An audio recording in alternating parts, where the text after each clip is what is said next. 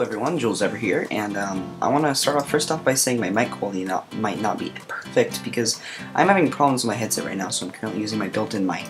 So I have a new concept video for you guys. It's been a while, hasn't it? And what I'm going to show you is a little concept of what I like to call pathfinding. I really don't think it's considered pathfinding because it doesn't actually I don't know. I'll show you. But I'm gonna just do a random shape in a random location, not for anything specific, and make myself a splash potion. And I start on the first block, and what this is gonna do is it's gonna track essentially the ending block of this little puzzle here, and then give it a second or two, and a gold block will appear on top of it, showing that this is the end of the system. And I'm just gonna break that and cover it back up, and just to show you that this works anywhere in the world. I'm gonna go over here. I'm going to draw a completely different shape. Let's draw a circle. Sounds fun, right? Oh, can't do a circle. I am prepared for this. So we're going to go right here. I'm going to give it that. See, and we'll just go around. And after giving a second or two, it will do that. There we go. So, this is the use that I thought of it for. Let's swap inventories. This chest that I prepared. I am at least prepared for one thing, so I'm not doing horrible. So I'm going to go into game mode 0. So now this is essentially a type of mini-game, almost, kind of, sort of, not really, but it can be used in types of puzzle maps. So I have 12 lapis blocks here, and I need to connect this lapis block to this lapis block without using any more than 12 blocks. So now what we can try to do is go over here. Maybe someone would think. But we don't quite have enough to finish off the puzzle.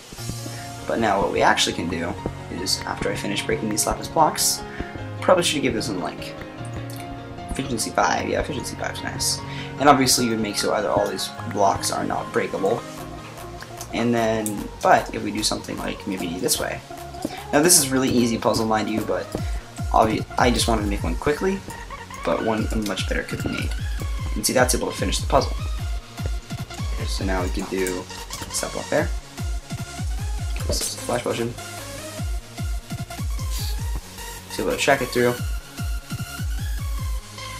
And then it goes to that one. Then you would have some kind of test for that block right there, saying that, you know, I have placed a glass block.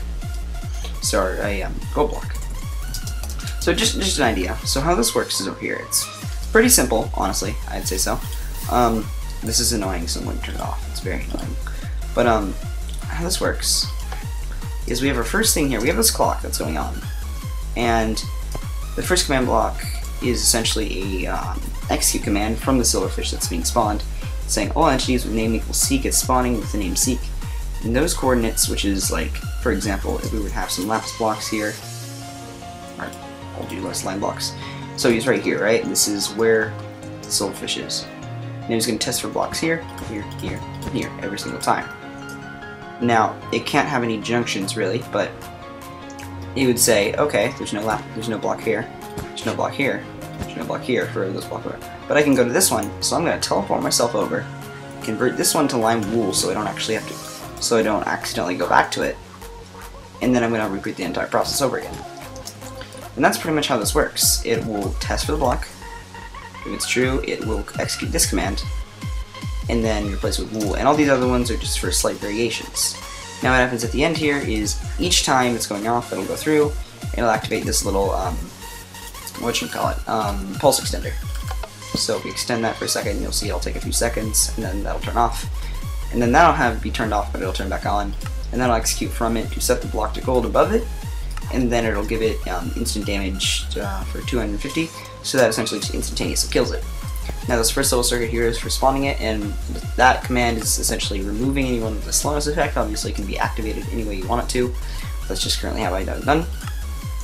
This one will spawn a silverfish with the name Seek, and it'll get, say, custom name visible, or it'll execute it at your position. Custom name visible, yes. Active effects 14, which is invisibility. Amplifier 0, duration a long time. And ambient 1, which makes the particles a little bit more difficult to see. And then this will give it the what does it give it? Slowness. So that's pretty much how this works. So I can draw any shape I want. For example, this. I probably should have got a little bit more prepared for today. So I'll just draw maybe a little spiral. Spirals are fun, right? Let's do a spiral. Nope, not like that. Like this. And it's not activated. You guys get the simple idea of this. It's fun, it's interesting, and I think it can be used in a pretty cool way in maps. Let me know what you guys think, and that's pretty much it for now. This is joelzaper, signing out. See you guys.